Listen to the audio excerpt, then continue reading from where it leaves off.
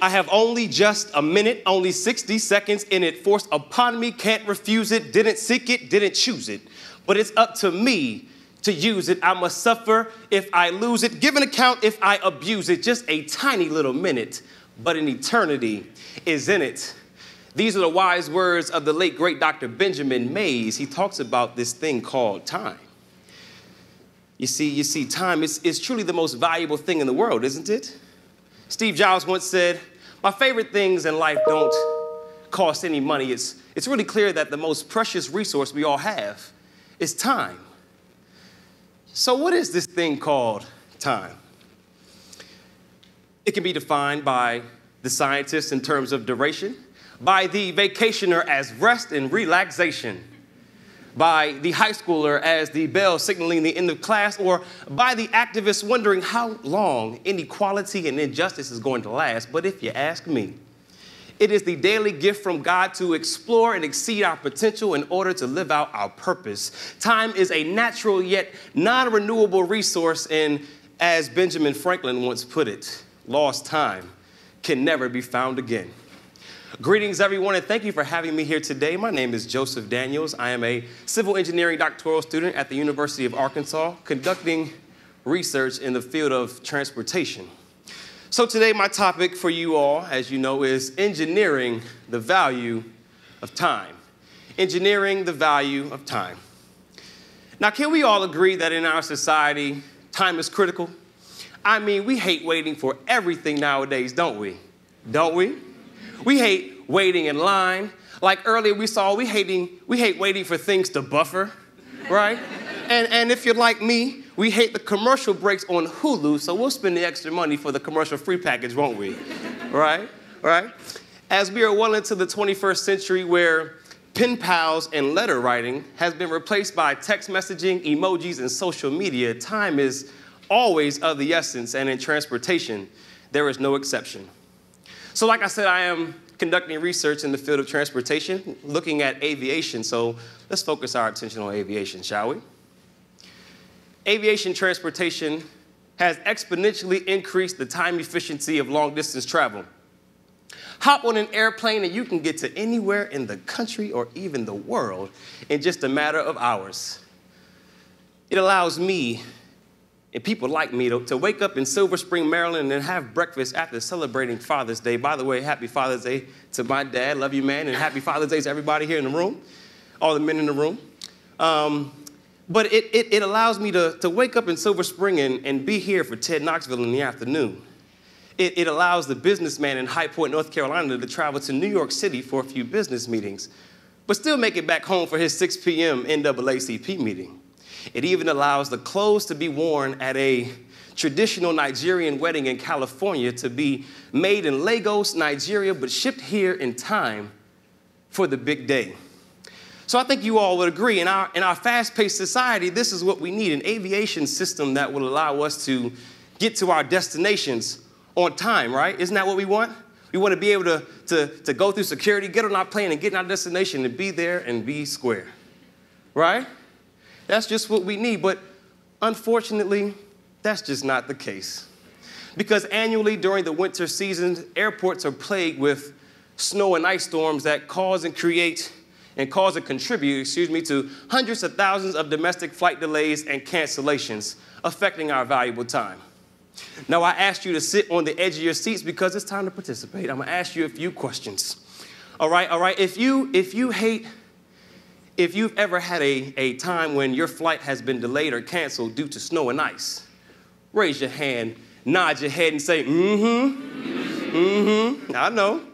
And if you hate when your time is wasted, raise your left hand, shake your head, and say, ain't nobody got time for that. However, this invasion of our precious time is all due to our safety. You see, in cold climate regions of our country, when it storms, the snow and the ice accumulates on the airfield, creating slippery conditions that are not suitable for safe aircraft operations. But to combat that issue currently, airports are applying chemical de-icing salts to melt and prevent ice and snow from bonding to the pavement. Likewise, airports use large large snow plows to plow away and clear the airport runways and taxiways. But this method that they use right now, it has its flaws. You see, these chemical de-icing salts, they do more harm and damage than good as they create concrete pavement deterioration. They affect and damage aircraft brakes, as well as they're harmful to our environment. Likewise, if you've ever shoveled your driveway, if you ever shoveled your driveway, you know that plowing and snow plowing is time consuming, right? Which continues to cause further delays and more of our time wasted. But what makes matters worse is that this method isn't always effective. You see, oftentimes the rate of snowfall is greater than the airport's ability to clear the runways and the taxiways, which means as I'm plowing, all of that can come back in just a matter of minutes.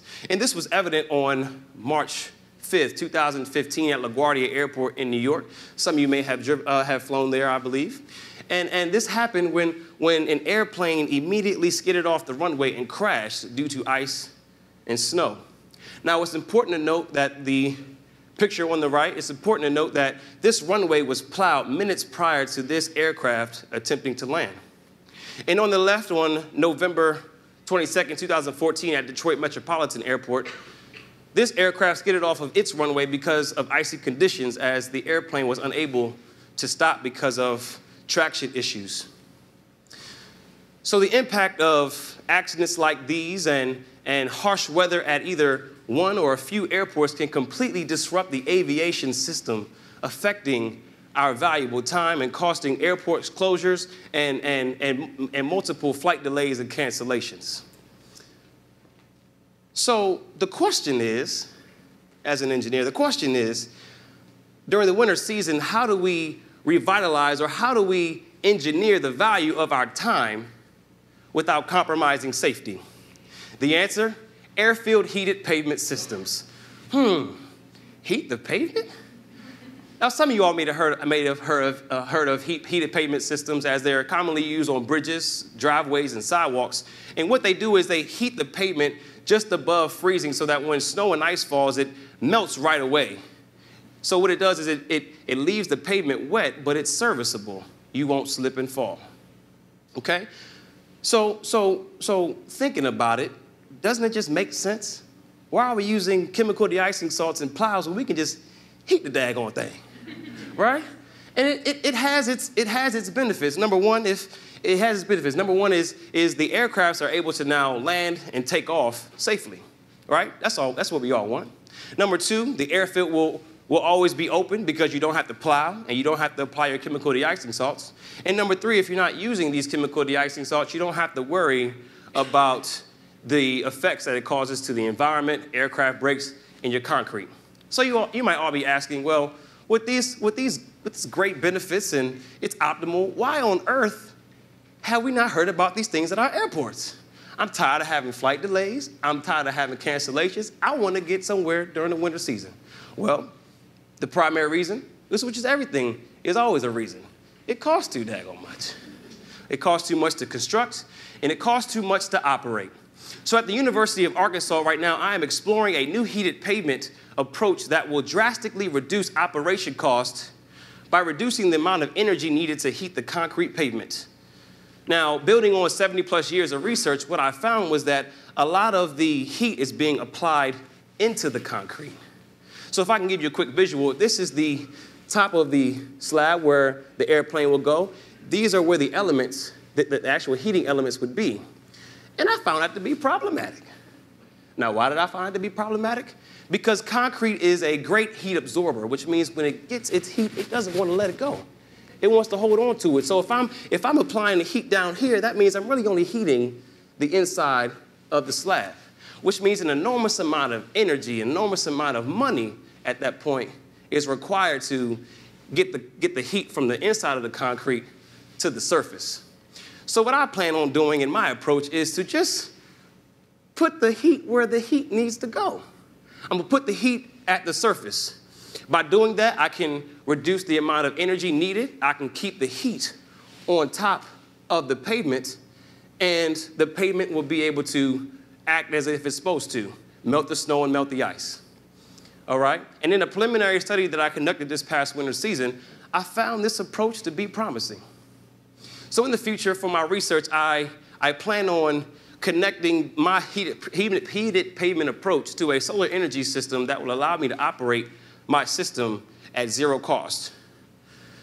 So in the years to come, you guys mark my words, in the years to come, you will see these systems at your airports in order for us to get to where we need to get to safely, but in a timely manner. But in the meantime, we will continue to engineer the value of your time.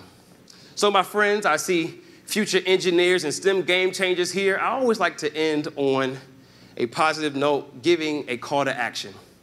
So along with this theme, engineering the value of time, the time is now yours to expand your mind without limits, to dream without limits, to empower society through science, technology, engineering, and math. The time is now yours to improve our nation's failing infrastructure. The time is now yours to make our transportation system more safer and more efficient. As Bill Keane said, yesterday is the past, tomorrow is the future, but today is a gift, and that's why they call it the present. So you all, let's use our limitless gifts to continue to improve and impact our communities and make them better than they are today.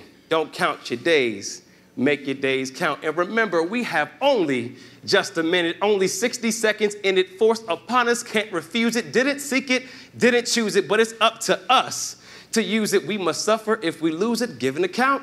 If we abuse it, just a tiny little minute, but eternity is in it. Thank you.